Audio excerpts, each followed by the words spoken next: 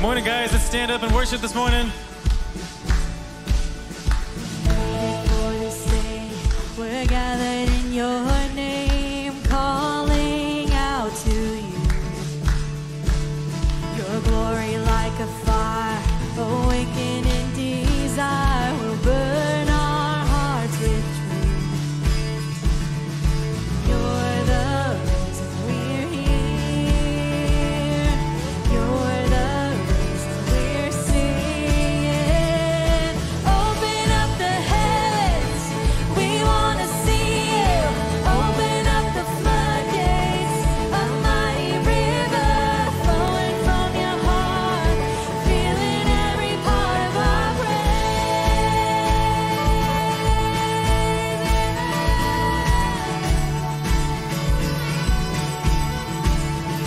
presence in this place, your glory on our face. We're looking to the sun, descending like a cloud.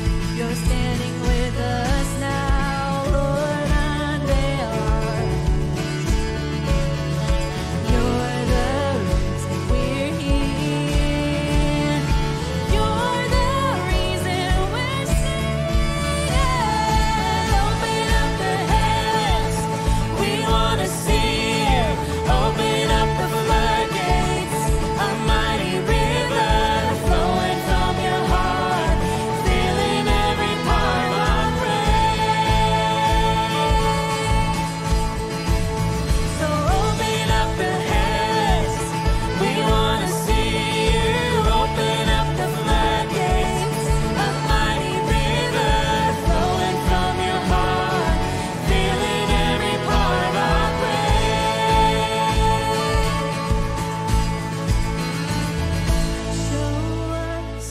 Show us your glory. Show us your power. Show us your glory, Lord. Sing it out, come on. Show us your show us your power. Show us your glory,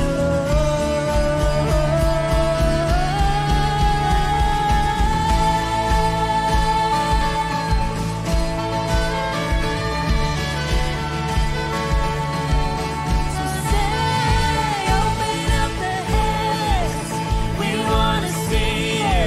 Open up the floodgates, a mighty river flowing from your heart, filling every part of our praise. So open up the heavens, we want to see you. Open up the floodgates, a mighty river flowing from your heart, filling every part of our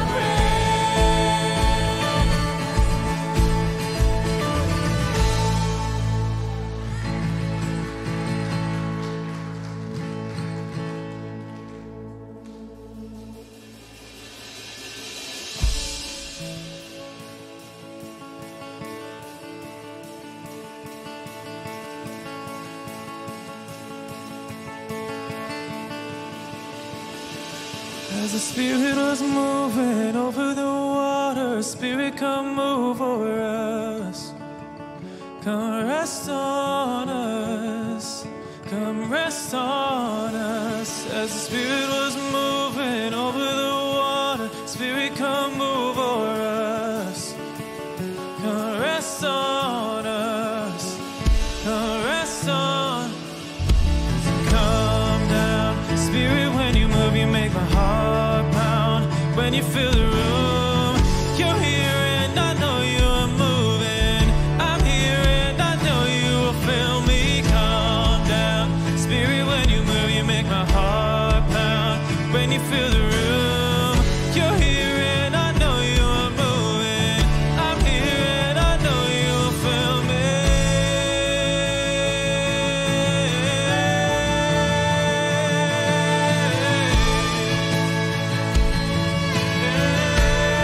Sing fire and wind.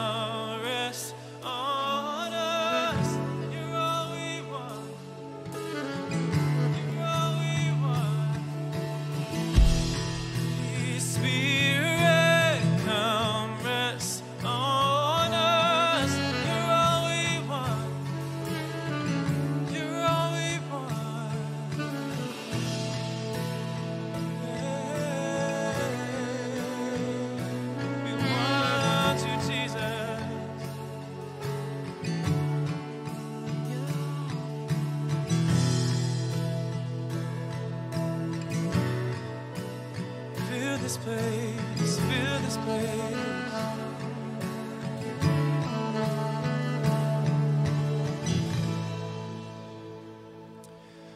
Would you just take a minute and just invite the Holy Spirit into your hearts right now? He's in this place. He is amongst us, but would you just welcome him here?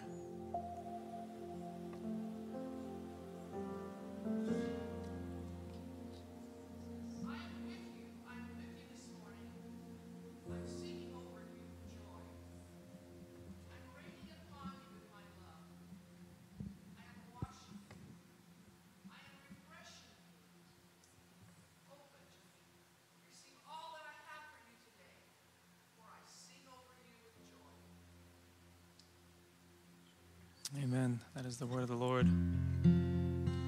This morning we're gonna do a new song, and as our sister in Christ just said, that the Lord is with you. He is near you. He is close to you. He wants to be present in your life. And this next song, like I said, it's brand new. We're going to teach it to you this morning. If you already know it, then great. Go ahead and worship with us. If not, that's okay. What I'm going to ask you to do this morning is to make room for the Lord. And that's literally what the song is called. It's what it's talking about, to make room for him, to make room for the Holy Spirit. And to just surrender. And as Pastor Scott was saying last week, we read through Romans 12, saying, do not conform to this world, but be transformed. And there has to be a lifestyle change, right? Now that we're walking with Christ, there's a change, there's a difference in walking with him. And we got to sacrifice some things, right? That's the hard thing. We got to sacrifice our sin nature. We got to sacrifice those fleshly desires. We got to give those things up. That's kind of the bad news. But the good news is that following Jesus is easy. It's simple. He just wants you to believe that he died for your sins. He wants you to believe that he rose from the grave. He doesn't expect perfection. He just expects obedience. That's all he wants.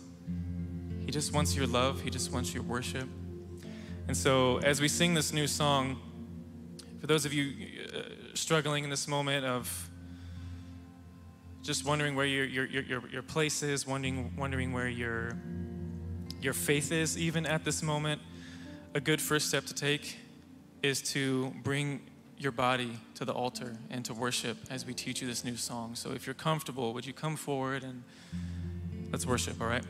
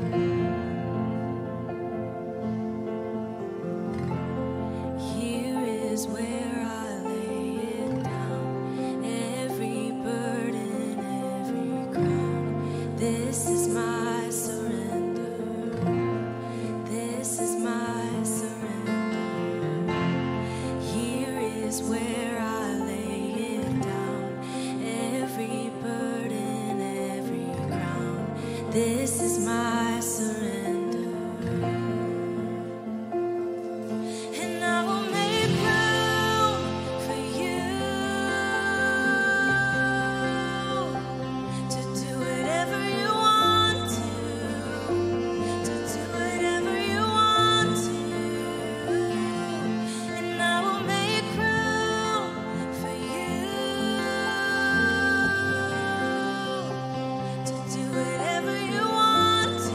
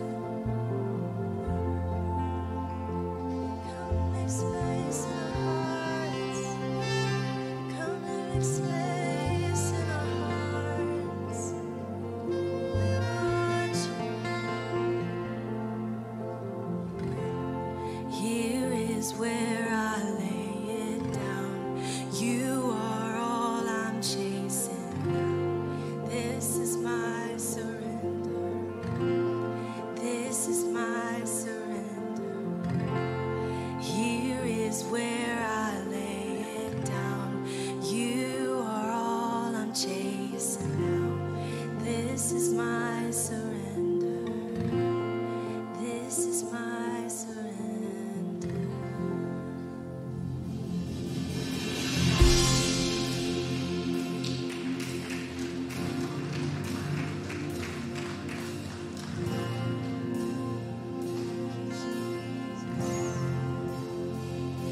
And I don't wanna be familiar, treated like it doesn't matter. I don't wanna lose the wonder of your presence.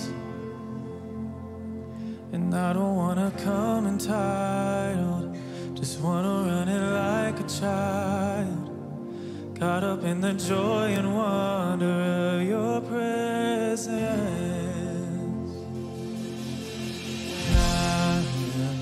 Coming back to first love, coming back to Jesus, coming back to you. And no more going through the motions. You're my one devotion. I'm coming back to you.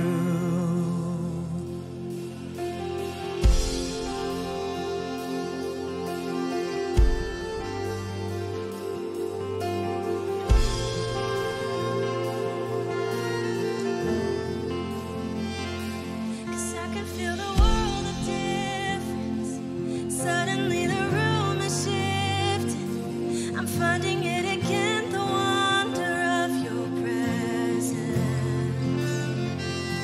I never wanna leave communion, just wanna be where you're moving, caught up in the joy and wonder of your presence. And I am coming back to first love, coming back to Jesus, coming back to you. And no more going through the motions. You're my one devotion. I'm coming back to you. And I am coming back to first love, coming back to Jesus, coming back to you. No more going through the motions. You're my one devotion.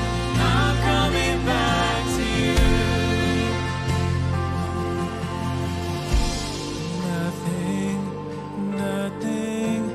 Nothing matters more to me. You're all I need. Nothing matters more to me. Nothing matters more to me. You're all I need. Nothing matters more to me. Nothing matters more to me. You're all I need. Nothing matters more to me. Nothing matters more to me. You're all I need. Nothing matters more to me. Nothing matters more to me. You're all I need. Nothing matters more to me. Nothing matters more to me. You're all I need. And I am coming back to first love, coming back to Jesus, coming back to you. No more going through the motions. You're my one devotion. I'm coming back to you. And nothing matters more to me. You're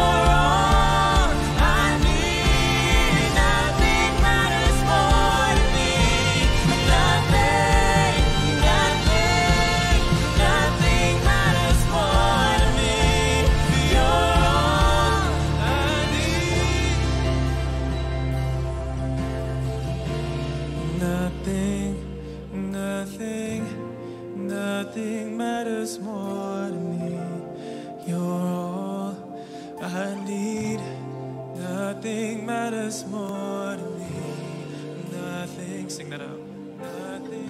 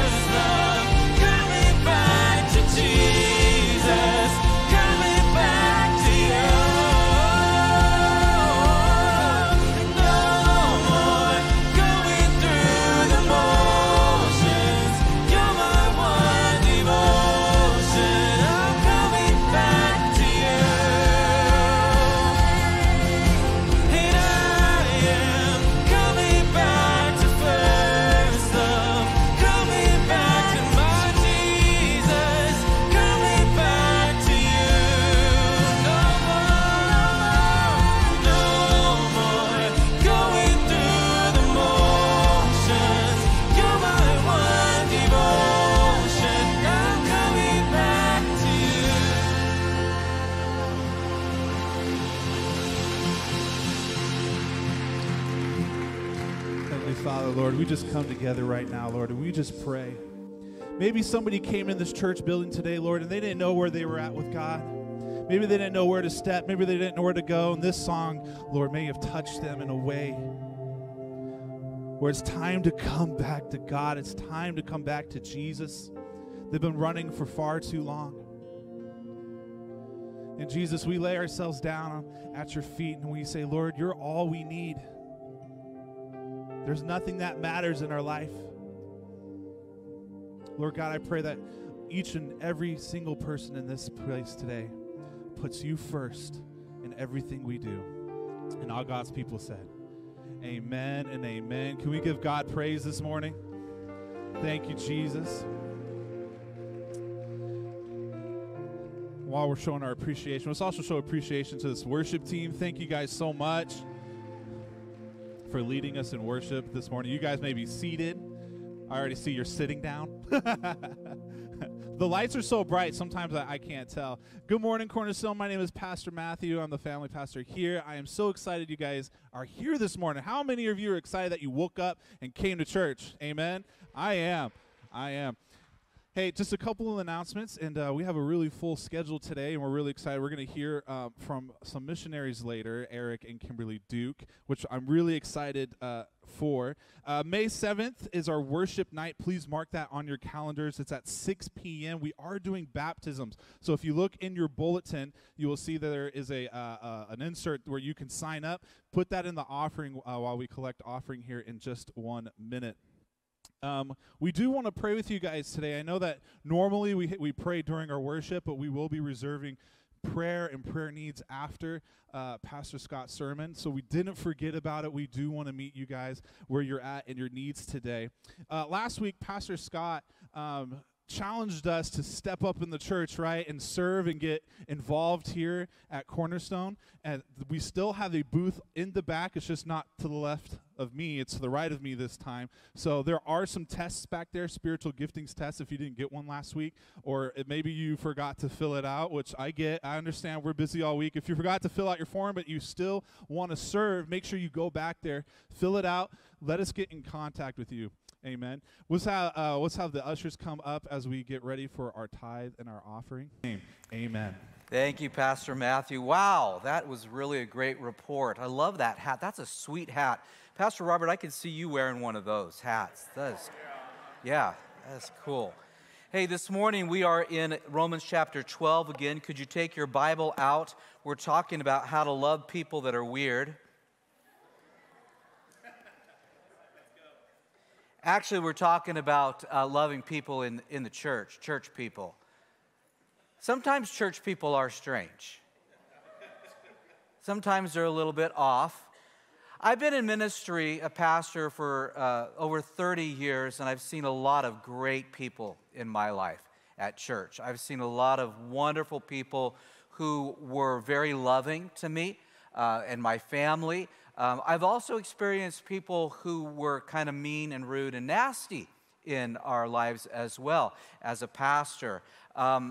I can recall one particular incident when I was in Lancaster as a children's pastor. I don't know if you've ever been to Lancaster, California before, but it gets hot in the summer.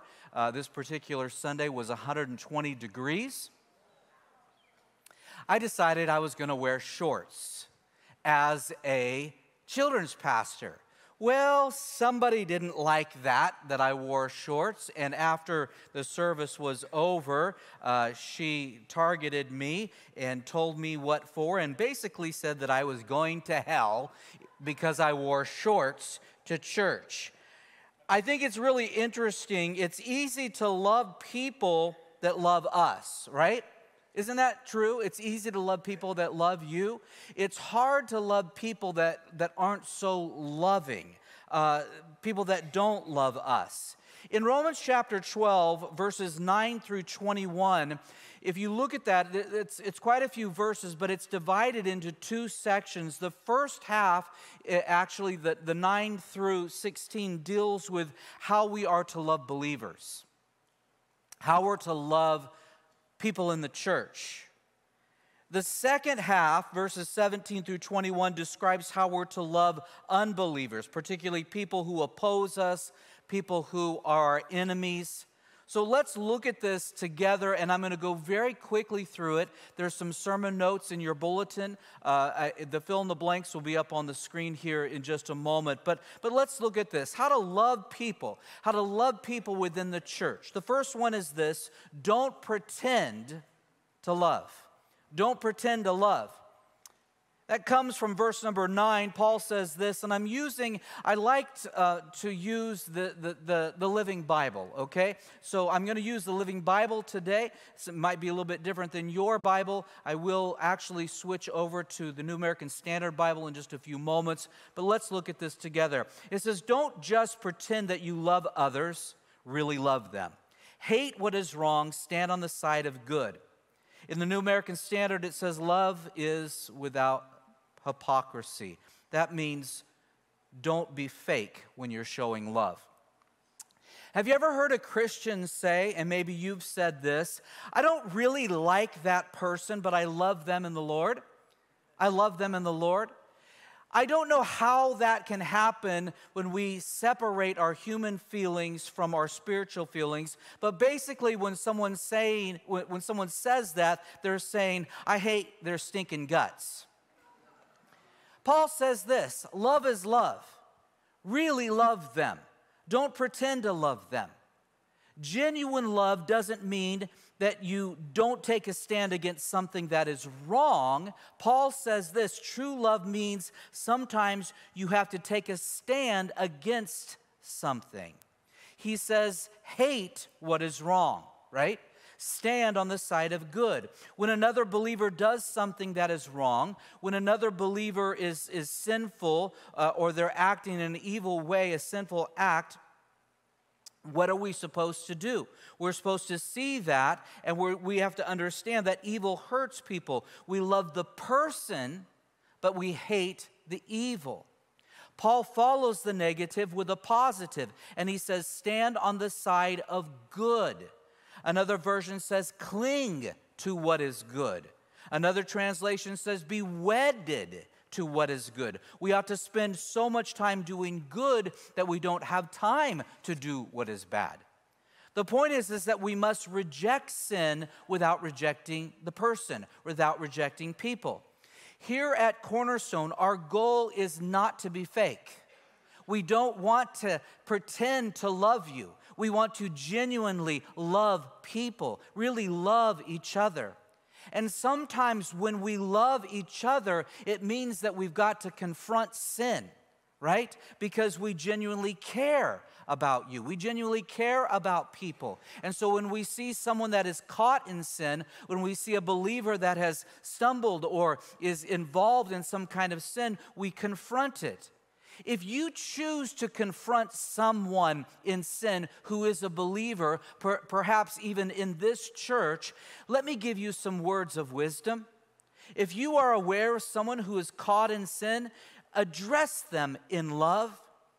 And don't do it in front of somebody else. Don't do it in front of people. Do it in secret. When you confront someone, do it in love. Don't be condemning. Be helpful with your words. Help them. Show them grace. Don't share. Once you know information about somebody, don't share it with other people. Don't gossip about that person, about their struggles, about their issues. Show that person genuine love. Here's number 2, love like family. Love like family. Some of you might think, well, I don't even love my family. Well, you're supposed to love your family, okay? Love like family. Verse number 10, love each other with brotherly affection and take delight in honoring each other. Love the believer like you would your own family. Paul's talking here about being tender. He's talking about being affectionate in your love. Friends, we as believers should be affectionate toward each other as believers, as the body of Christ. Some people say, you know what? I think you guys do a lot of hugging here at Cornerstone. Some of you are like, I'm so glad that you hug here because I don't ever get hugs anywhere else. I look forward to coming to church. I look forward to the hugs that Susan Hagman will give me or Robert Hagman or somebody at the door. We like to hug people. If you don't like a hug, all you have to do is put your hands up like this, all right? I had somebody do that the other day to me. I went to hug them, and they're like, mm-mm. I said, oh, you're COVID conscious? And she says, no, I just don't want to hug you. All right.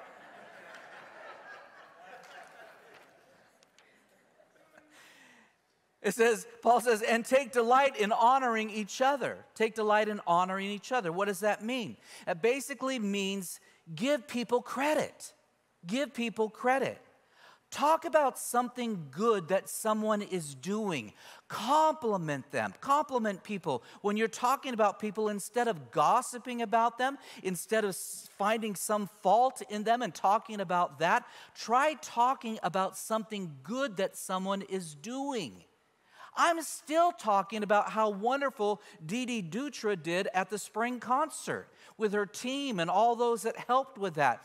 I'm still talking about Judy and David when they come here on Sunday morning before anybody else and they do the backs of the chairs. Guys, it's important that we talk about and appreciate people in a good way. Give people credit. Here's number 3, love with excitement. Love with excitement. Verse number 11, never be lazy in your work, but serve the Lord enthusiastically.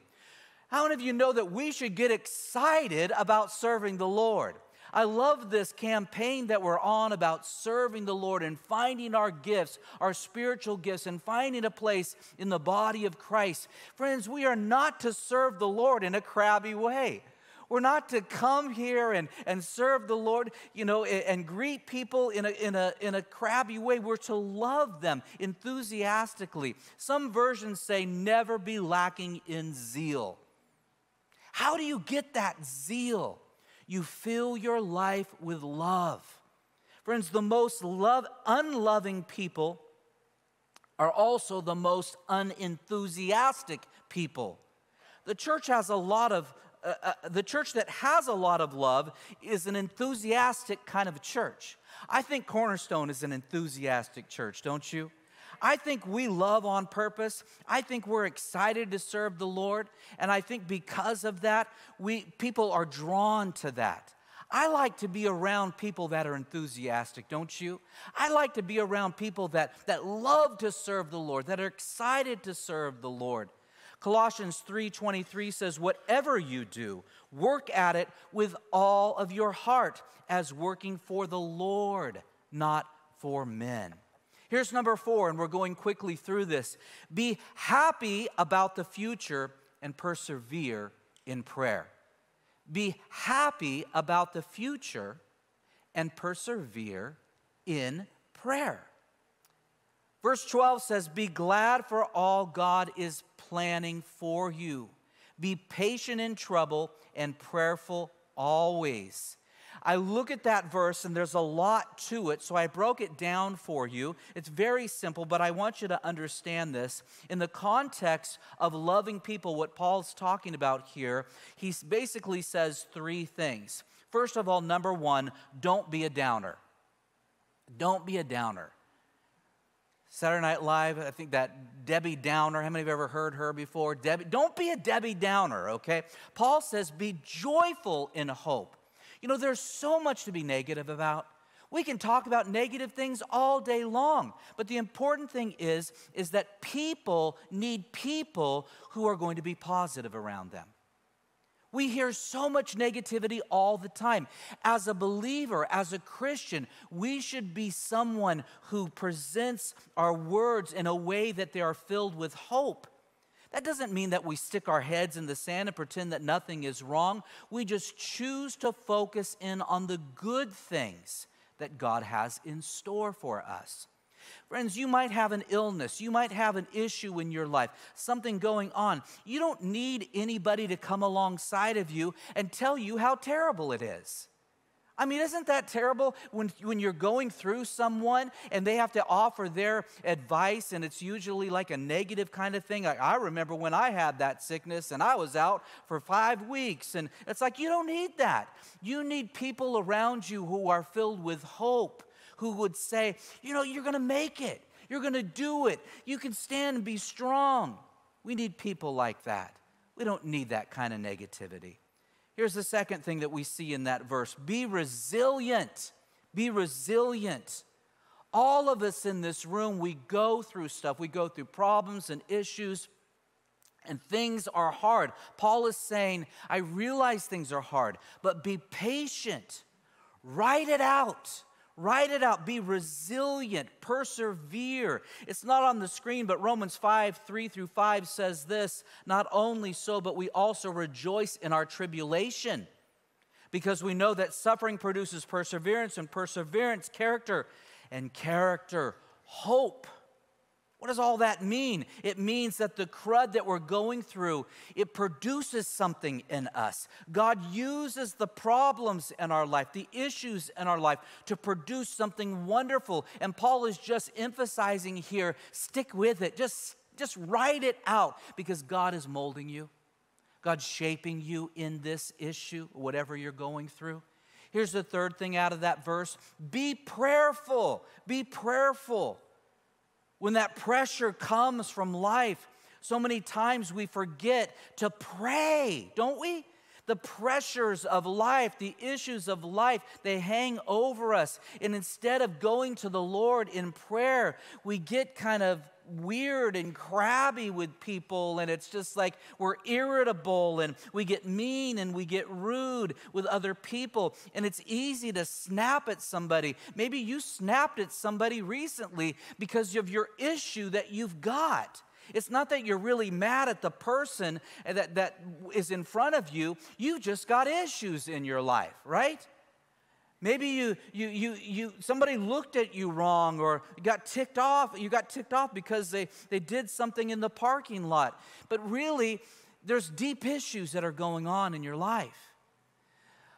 I like to use the pressure cooker every once in a while at my house. A couple nights ago, we made mac and cheese. How many of you ever made mac and cheese in a pressure cooker? It's super good.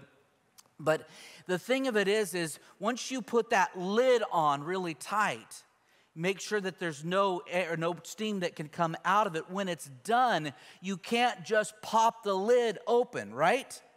Because it's going to blow up in your face. You got to let it out, let the steam out slowly. And that's what prayer is all about.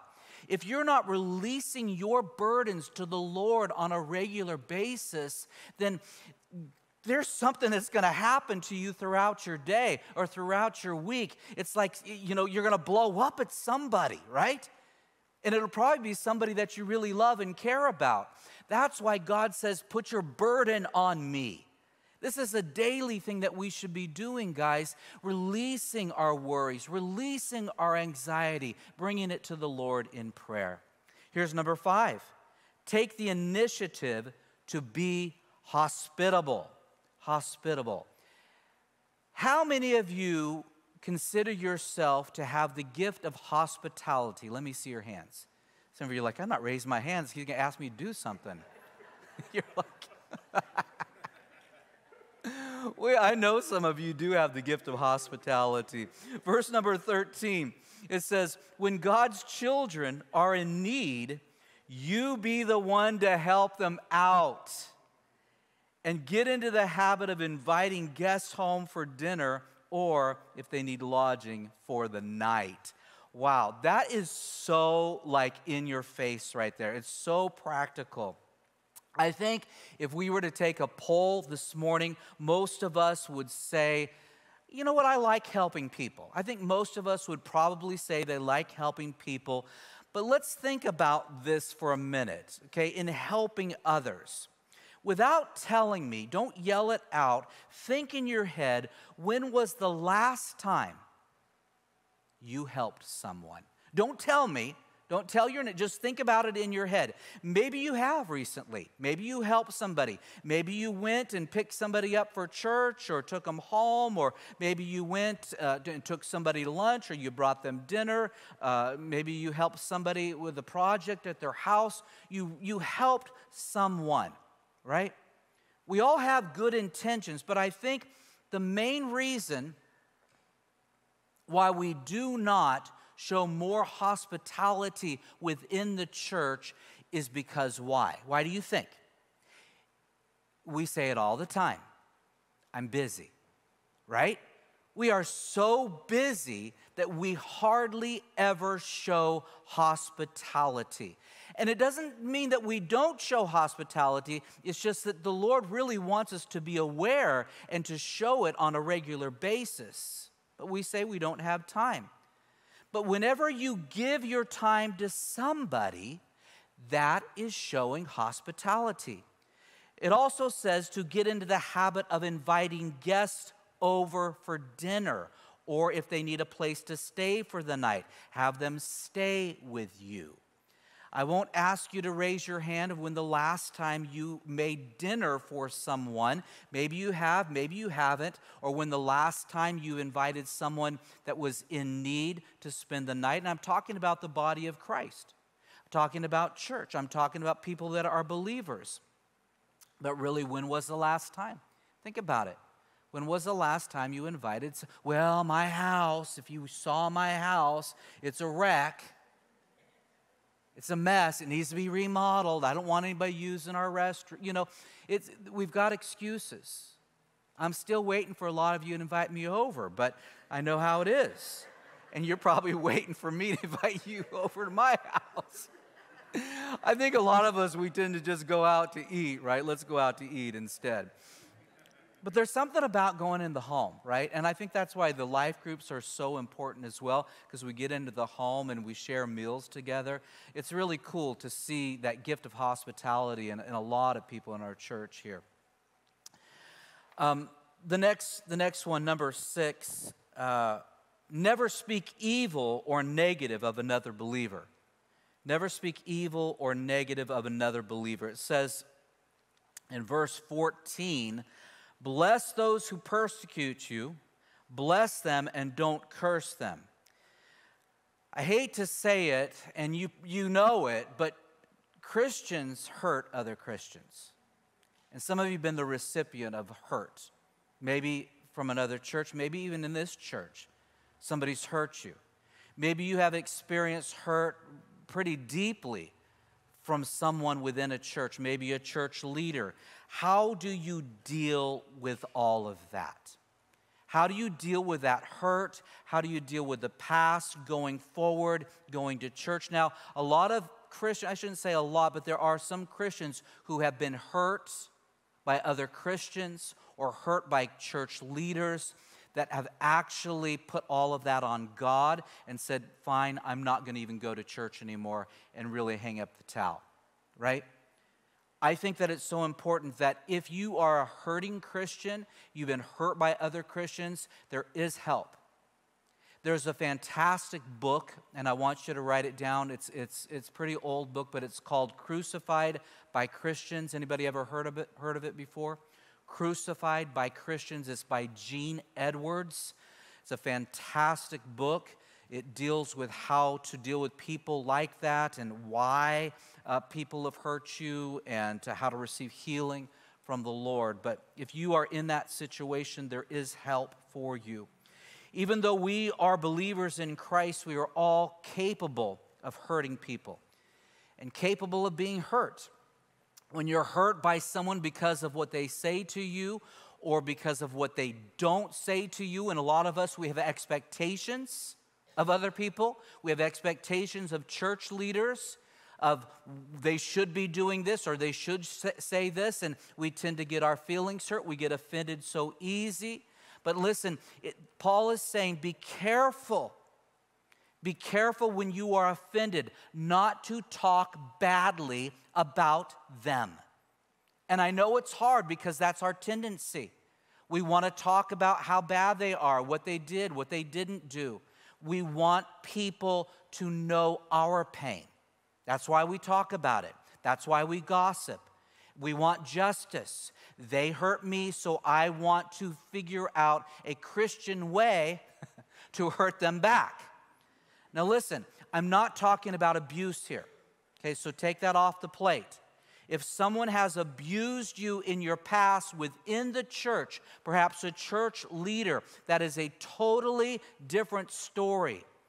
If you have been abused, you've got to bring that before the authorities, and that has to be dealt with. What we're talking about here is stuff where people hurt your feelings, or people talk behind your back, or people that make accusations about you or your family. When somebody ridicules you and puts you down, the Bible tells us that we're not supposed to talk evil about them. We're not supposed to talk negative about them. We are supposed to talk well of them. It doesn't make sense in our world, in our culture. That's not what people do. But in the church, as believers, we're called to a different standard. Amen? This is following the teachings of Jesus. Paul is outlining here, and he's saying that you can choose your response.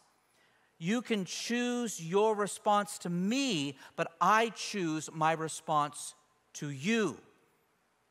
I can't control what you say about me, but I can control what I say about you. Right? That's what God will hold us accountable for. Number 7, be sensitive to each other's feelings. Be sensitive to each other's feelings. When others are happy, it says in verse 15, when others are happy, be happy with them. If they are sad, share their sorrow. Another version says it this way, rejoice with those who rejoice and mourn with those who mourn. It sounds like a very sweet and easy thing to do, right? You're happy, I'll be happy with you. You're sad, I'll be sad with you. Don't you think it's easier to be sad with somebody who's sad? Think about it. If someone's going through something difficult, it's easier to be sad with somebody who's sad than to be happy with somebody who is happy. Not always, but think about it in this way. When someone that you know in church gets a promotion, or they get a really good job, and they share with you, and you are struggling because you don't have a job, it's hard to be happy with them, right? Or when someone just bought a new car and you got a piece of junk, and it's like, it's hard to be happy with someone when they're driving up with this brand new car. It's like, what's the deal? Guys, this is something we all need to work on, right? And not be fake about it. Number 8, avoid pride and partiality. Avoid pride and partiality. Verse 16, work happily together. Don't try to act big. Don't try to get into the good graces of important people, but enjoy the company of ordinary folks. As a believer, we should know and understand that we are one in Christ. We are one. None of us are more important than the other. We talked about that last week. We might be at different levels as far as economically and our age or educationally, but really we are all on the same page. We are one in Christ, one in the body of Christ. And Paul says, treat everyone with respect. Everyone with the same kind of respect. There should be no partiality within the church. Don't think that you are too good for some people in the church. Live in harmony with each other. In James chapter 2, the author talks about a story of a rich man who comes into church, and the usher sees the rich man and ushers him right up to the front row. And then a few minutes later, a poor man comes in, a beggar comes in, and they're not ushered into the same area. They're ushered to the back of the church. Paul is saying, don't do that. Don't show partiality. Paul tells us to enjoy the company of ordinary folks. Learn to get along with people that don't necessarily look like you. By doing so, you might just find your next best friend. Amen? In the next couple of verses, we're switching now. We're going pretty quickly because time's getting away from us. Paul now switches to dealing with unbelievers. That's this next section right here. In verse 17 and the following, he uses the word everybody and everyone in verse 18. He uses the word enemy in verse 20. So now he's not just talking about the family of God, but how do you relate to everyone? How do you relate to everyone? Looking real quickly, and I'm going to read this portion of Scripture out of the New American Standard Version. It says it this way on the screen. Never pay back evil for evil to anyone. Respect what is right in the sight of all men. If possible, so far as it depends on you, be at peace with all men. Never take your own revenge, beloved, but leave room for the wrath of God, for it is written, vengeance is mine, I will repay, says the Lord. But if your enemy is hungry, feed him. If he is thirsty, give him a drink. For in doing so, you will heap burning coals on his head. Do not be overcome by evil, but overcome evil with good. This next section here on your sermon notes is how to respond when you have been mistreated. First of all, these are 4 practical examples. Let me give you 4 practical examples as we go through this quickly. Control your automatic responses. Control your automatic responses. We tend to just be automatic. When somebody does something to us, there's an automatic response that has been created in us. It's kind of a natural response that we have when someone hurts our feelings. I heard a funny story about some officers during the Korean War who rented a house for themselves. They had hired a Korean houseboy to work for them. He was a cheerful, happy soul, and they were young, these officers, and they had a lot of fun playing tricks on him. They would nail his shoes to the floor. They would put water, a bucket of water, over the door. When he would walk in, the bucket of water would fall on his head.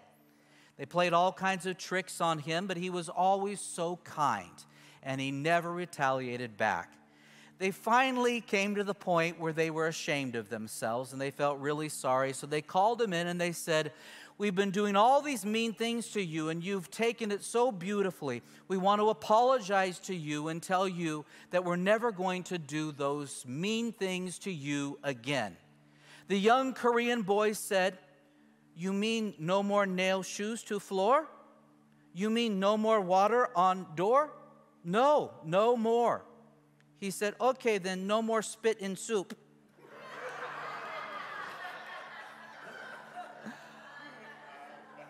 The moral of this story is that it is possible to take silent revenge. No, it isn't. That's not what the Bible says.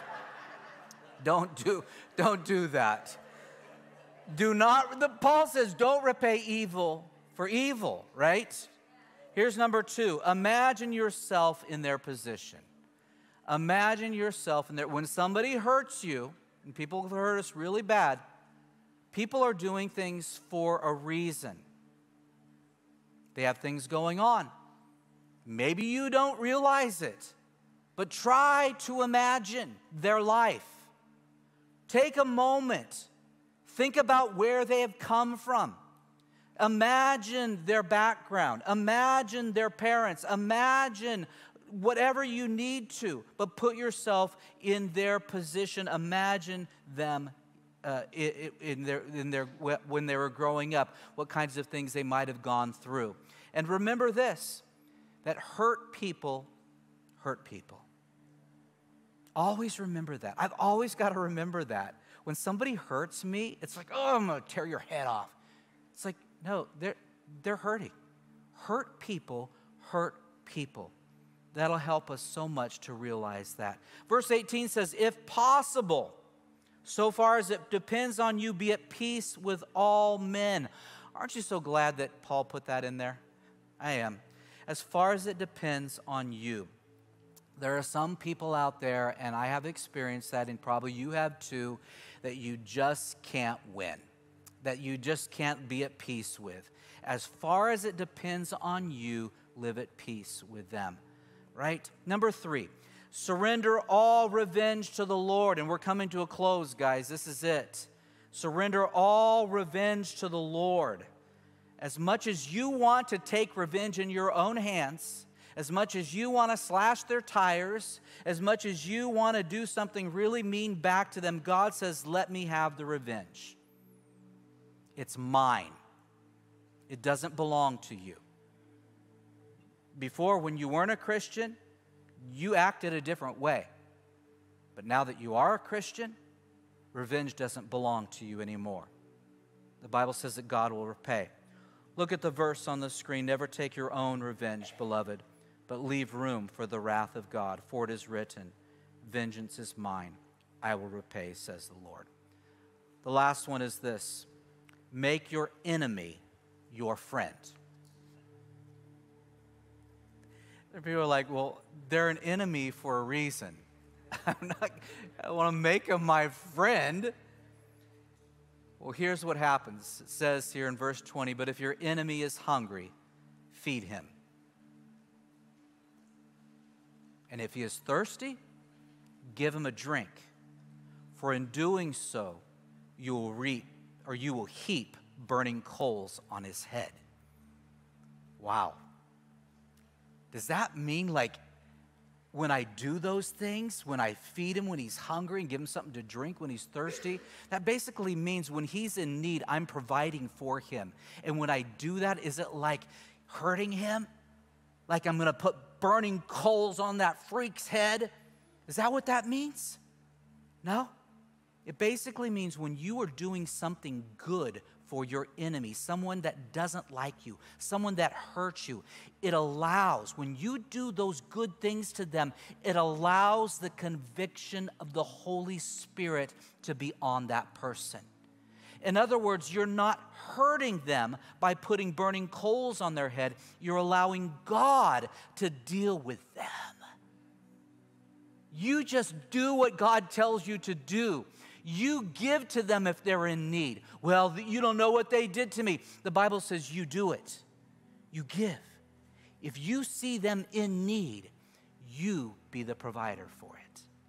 And in doing so, you will bring the conviction of the Holy Spirit so strong upon that person that they might just turn and they might just end up being your best friend.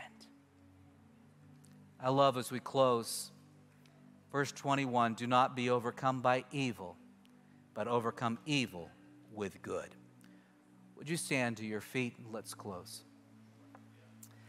I said a lot. There's a lot there. You can take the time to read the scriptures yourself. This is probably one of the most practical scriptures for Christians there is. Let's just not be hearers of God's word today, but let's do it, right? It's hard, but God has called us to a life of action. Let's do what God's word says. If you need prayer today, we're going to invite some of our staff, some of those that are on our prayer team to come up here, and we'll pray for you at the end. But let me pray a prayer over you, and we will be dismissed. Father, thank you for your word. Although it's hard some of this to read and to understand, because it's so contrary to what our feelings are. But God, you have called us to overcome our feelings. You've called us to walk in truth and to walk in your ways. We want to be just like you, Jesus. We want to act like you. We want to talk like you. We want to respond to you, especially when people hurt us. May your peace fall upon us in a fresh, new way. May we understand truly the cost of being a disciple, the cost of being a Christian. Bless each one in this room. Thank you also for our missionaries today that are so diligent in raising support and going to a land that so desperately needs you. Continue to equip them and continue to provide for them. We just ask your blessing, God, as we leave this room in Jesus' name. Amen and amen. Have a wonderful day. God bless you. Again, if you need prayer, would you come forward?